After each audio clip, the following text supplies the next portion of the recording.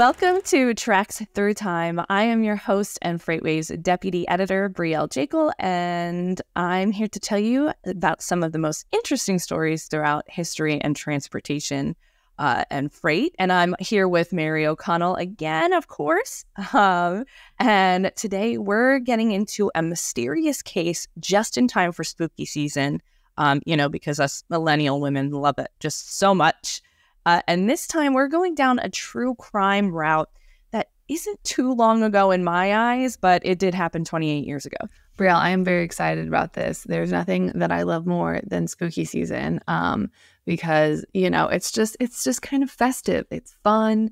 You get to eat a lot of pumpkins. I just went to Trader Joe's and bought an obscene amount of pumpkin things. I am very excited about this, not because of the horrible tale of murder, but honestly, there's nothing that a basic white lady loves more than a true crime story. A true crime. So, of course, let's get into it. I know, it's terrible. And this one, the victim isn't actually a female. So, but yeah, this is, in all honesty, we are having fun. It is spooky season, but this is a really sad case. But there is a spooky element to it that I thought would be interesting to take a look at. So basically, our story starts on Memorial Day weekend in 1995. Families and campers are celebrating in Arizona's Tonto National Forest, which is far away from the chaos of daily life. But yet, an unexpected and eerie event transpired in the middle of this serene landscape. A 10-ton semi-truck driven by 29-year-old truck driver Devin Williams careened through the woods, narrowly missing an SUV. Lynn Yarrington, an eyewitness to the case, described the chilling encounter in an episode of Unsolved Mysteries that covered the case. She said that the trucker showed no emotion, no intention of stopping, and no concern for the frightened campers in his path. It was a surreal, terrifying scene. So just imagine a giant truck carrying strawberries and lettuce. It was a reefer truck, just barreling down this national forest on a dirt road that's narrow, as narrow can be. And he's just erratically driving at people. One couple was in a car and he showed no concern that he almost hit them. I'm going to say something right now. I don't have to imagine it because I will never be in a forest, because if I have learned anything about true crime, that is that stay out of the forest. Stay out of the forest, because that's where you get murdered. That's where you get to die. But just stay out of the forest. I also don't like the fact that he's bringing reefer freight into it because, as a cold chain person, what did the reefer ever do to you, man? Yeah, I surprised you with that one. Yeah. But we need to have a talk later because you need to experience woods sometimes without fear of dying. I don't know. I mean, every time you hear about something, someone goes into the forest and they die, or they get buried in the forest. So it's just stay sexy and stay out of the forest. To quote the My Favorite Murder ladies. We are going to look this up because I guarantee you a lot more murders happen in urban area. Correct. They all have their parking garages. I have a fear of parking garages as well, but that's not what we're here to talk about today. Spookier in the woods. That's what the thing is. But I also live in the middle of the Pine Barren, so I'm not one to talk. My threshold is low for that, or high. So later that day, Charles Hall, who was another eyewitness, he stumbled upon the 18-wheeler stalled in a field. And when he asked the driver what he was doing back there with such a large truck, he couldn't get a clear response from the man. He simply muttered to himself. He kept muttering, "They made me do it, and I'm going to jail." Very scary. So Hall's mind raced with thoughts of a hostage situation. He thought maybe there was a hijacking or even a jailbreak. The trucker, seemingly in distress, made no effort to seek help or explain what was happening. And as far as Hall knew, he was expecting the driver to hold him at gunpoint because of what he was saying and the incoherent mumbling. And then, so basically, that guy left, Hall left, and the driver and the truck was still in the woods. And the next twist came when Deputy Dean Wills responded to a report of a stranded 48-foot semi in the forest. So now it's completely stuck in mud. And so he gets a call for this truck stuck in the mud and abandoned. To his surprise, the cargo of that strawberry and lettuce I was telling you about was completely intact. The reefer unit was still running, but the driver was conspicuously absent. I feel like, how do you, if you're like if you're like that sheriff and you get the phone call that there's a semi truck stuck in the mud in the middle of the woods, that's one of those where you're like, I'm sorry, what is actually happening right now? Because that is a lot. Also, the more impressive thing is that you are in the forest and all of that product stays completely fine, and that, you know, wild animals don't somehow find a way to burrow in there, because that is just wild animals' dream. Strawberries and lettuce, a whole truck full. I'm very surprised that it remained intact. Well, it wasn't that long out there because everyone was so shocked. So it took me a little bit to kind of understand how strange this was, because I live in the Pine Barrens. So like major trucking routes for us are like just in complete desolate, complete woods, like very creepy Jersey Devil kind of stuff. But this was like a national forest, like a state park. So it was like, there was camping, there was stuff like that. It wasn't a major route. It was nothing like that. You weren't supposed to take any kind of vehicle like this down there. So it really, really stood out to these people. The inside of the truck's cab was immaculate. There was no signs of foul play. It was very tidy, but where was the driver? So around that time, the same man was seen again by a couple who stopped to ask if he needed help deep in the woods. And he was without the truck, and he was acting erratically again. He was making strange movements, and he was again continuously muttering incoherently. They could not understand what he was saying. The only thing they could understand was that he said he needed to light the grill. And this is really, really strange. But what he was using to light the grill was a $20 bill, no lighter. He was just trying to, I don't know, acting like he was using flint or something with a $20 bill. And the grill itself that he referred to was actually a rock. Yeah. So this couple is just shows up to this man in the woods who's just, trying to like light a grill that he says with a $20 bill, and it's just a rock. Like, it was just bizarre. So they were trying to ask if he needed help, but he wouldn't answer them. He wouldn't explain what was going on. And then eventually he threw a rock at them. I'm not sure if it was the rock that was the grill rock or not. But yeah, so they decided to leave the situation because they were nervous. So, and then after that, there was no sightings of the man ever again. And like I said before, that truck driver, his name was Devin Williams. It turns out, we find out later, he's a devoted father of 3 and a husband, and they were very, very happy, and his behavior didn't align with vanishing into the forest at all. He's also had a great history of working as a truck driver. He was a wonderful employee, and 6 days before the crazy forest ride, he left Kansas for a routine trip to the west. And it was a route he'd taken countless times. So according to his boss, Tom Wilson, everything totally seemed normal. He picked up his cargo on time, and then he set off on his way back. However, Devin's final call the night before his disappearance did raise some eyebrows. He complained of insomnia, but he remained determined to hit the road by Sunday morning. But by Sunday morning, he was racing through the Tonto National Forest, far from any highway. But no one knew why. Like I said, it wasn't on the route. But he definitely wanted to get home by Sunday because he wanted to spend the holiday with his family. So it was very clear he was distressed about that. And he hadn't gotten good sleep before that. And then he wanted to just keep driving, which, as we know nowadays, is very a major issue in driving right now. Hours of service limits exist for a reason. Yeah.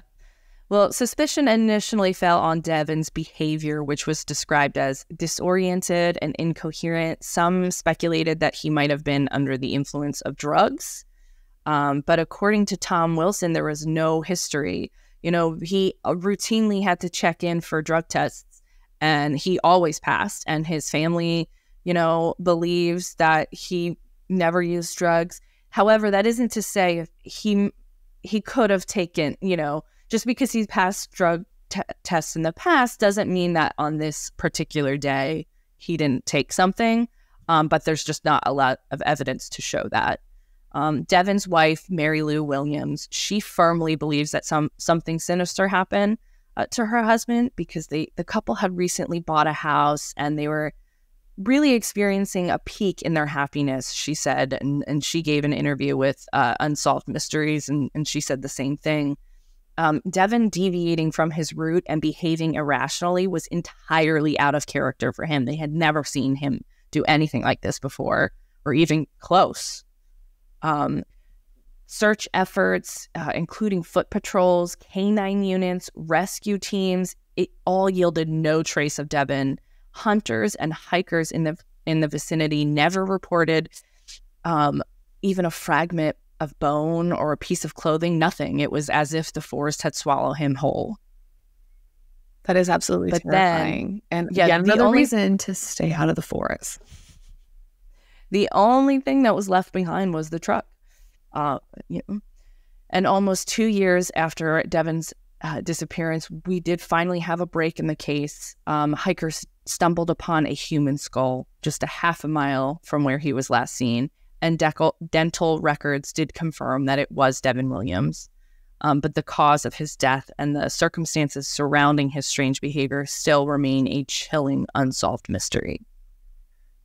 That is absolutely terrifying. And I feel like that sounds so like ludicrous. It feels like it should be like on an episode of like Bones, the old Fox show, where they, you know, solve crazy crimes like this.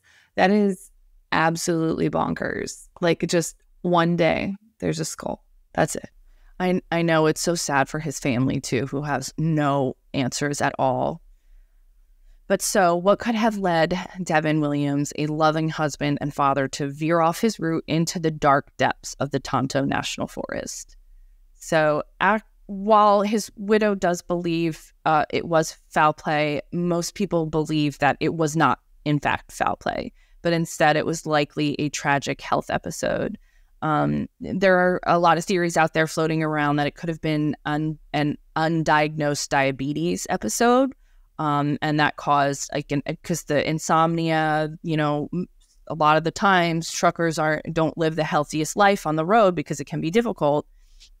So he might have had this undiagnosed diabetes and then had one of those episodes, which can cause delusions before you fall into a medical coma, or I'm sorry, not a medical coma, a diabetic coma.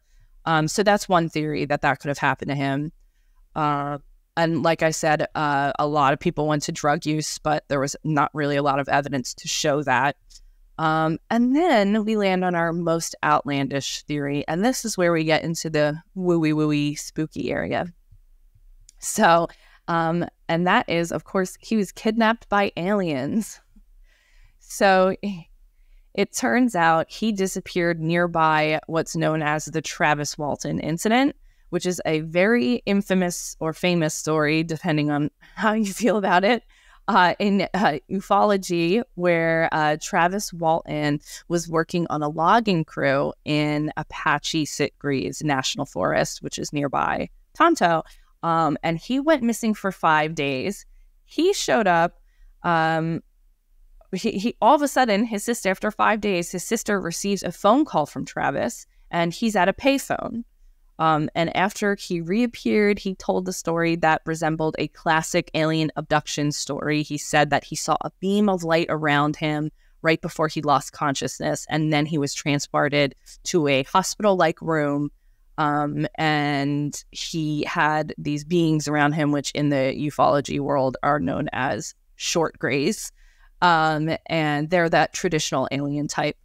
But yeah, so that story kind of took off in the, alien world. And so a lot of people think that it's the same thing. But I mean, if it was alien abduction, then why would just his skull be around, you know? Like, if aliens were, unless they're like beam me up Scotty machine was broken and like they went to go beam them down. And yeah, it was botched. They probably botched it. Must have been a system update that day. That's horrible. But no, it's a really, really sad story. And I know that that's kind of like one of the more ridiculous, plot points. But it's just really interesting. And it was 20 years before the Travis Walton incident took place, 20 years before Devin Williams disappeared.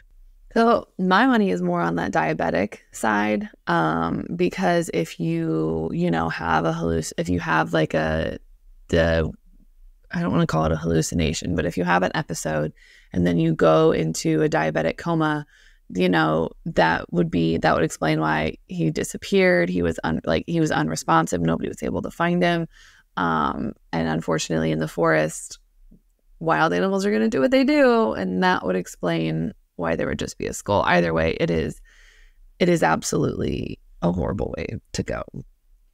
Yeah, they do. They firmly believe that the reason why only his skull was found was because of the elements and animals out in the forest there, because obviously that happens a lot. And a lot of similar stories have happened where it seems like something crazy happened, but really it was just animals, and somebody had died from natural causes. So it could be natural causes, it could have been exposure, or it could have been aliens. But either way, it's extremely sad. And I do really feel bad for his wife.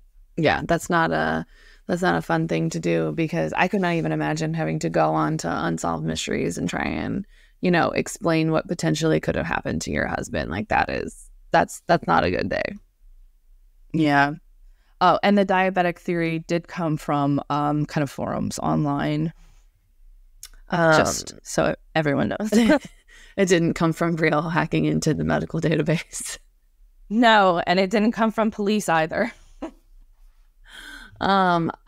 Speaking of forums online, I have some I have tales for you from the forums online. Let's do it. Are you ready for it? Spooky season, baby. Oh, it's spooky season, and as anyone with spooky season, you got to really lean into it. Whether that's haunted highways or whatever. But apparently there's a pretty big section of the internet. Well, I don't know if it's of the whole internet, but it wasn't hard to find something about this. And that is truck drivers reporting and spotting strange things happening, whether they think it's a UFO or just, animals acting weird. There's a whole TikTok site about it, which I'll let everyone else kind of find that as they go down that rabbit hole. But out on the forums, you'll see there's been some drivers say that they see things that aren't really there. They're not. They have made it a very clear point to say that they are not on drugs or doing dope. It's just around 2 a.m. some strange stuff starts happening, and a lot of people have linked it to what they think is. One guy specifically called it, quote, I sometimes think an alien invasion with the UFO. And they'll see something that was on National Geographic, and then suddenly it happens. And so there's a big, strong contingent that there's an alien invasion happening around 2 a.m.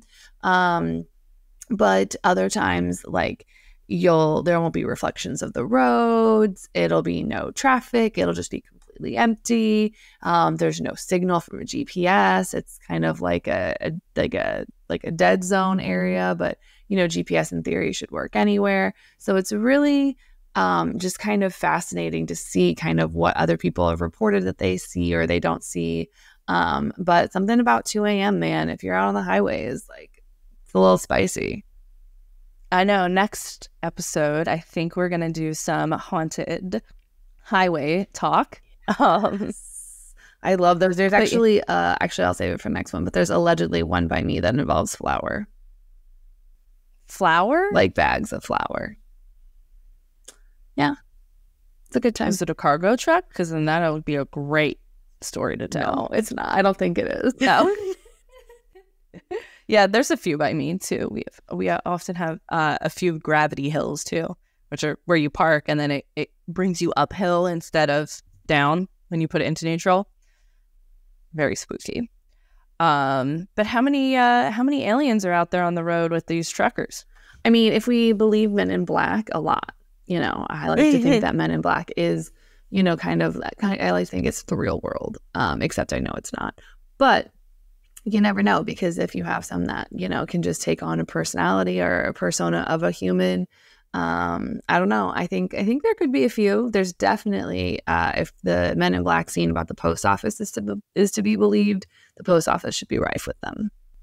I know, right? We should get Justin Martin from Let the Truck come on here and tell us. I've shared my post office conspiracy theories with him, and he says they're not far off. Ooh, I think Men in Black is really just a documentary. No, the truth is the real Men in Black are very, very, very scary. They're very pale. They have no lips. It's very spooky. Well, look it up. What are the real Men in Black? There's stories of people who, if they see weird alien stuff, within the following weeks they'll get visited by these creepy Men in Black, and they're like really they're kind of, like, remind me of Slender Man, and they're like, they have like no lips and they're pale and they wear hats and they talk strange and stuff. Okay. There's a whole world out there, Mary. You have no idea about. I clearly need to get down to the alien side of the internet. I have only just scratched the surface, apparently, with truck drivers thinking that they saw UFOs land on highways. Yeah, well, there is tons of stories of truck drivers thinking they've seen like aliens, and so I just always think how interesting, how like connected to trucking aliens actually, like the alien world is. I mean, it makes sense because you have drivers who are out at all hours of the night, and whether it's sleep deprivation or just, if they're listening to a podcast or they had just been watching something about aliens or anything like that, the mind plays tricks on you, especially when you're at the highway alone at night. And I don't know. I kind of like it. You want to be abducted? I do not want to be abducted. No, I would like to stay firmly on the Earth. I don't even want to go to Mars or the moon. I would like to just stay on the Earth. All right. Well, welcome to spooky season. What a way to kick off spooky season. We are goofy here. But basically that is the end of our episode today. Thank you for everyone for tuning in. And again, I do just want to say, our condolences to the family. And if anyone has any information about the disappearance of Devin Williams, please reach out to the police station in Arizona, and maybe give some answers to his family, unfortunately. And thank you to Unsolved Mysteries and all of the police reports that we were able to get our information from. And like always, you can follow me on Twitter at @JacoBrielle to see what else we have going on at FreightWaves Classics. And you can email me at bjakel@freightwaves.com. And tune in 2 weeks for our next episode on FreightWaves TV, or listen to the show wherever you get your podcasts.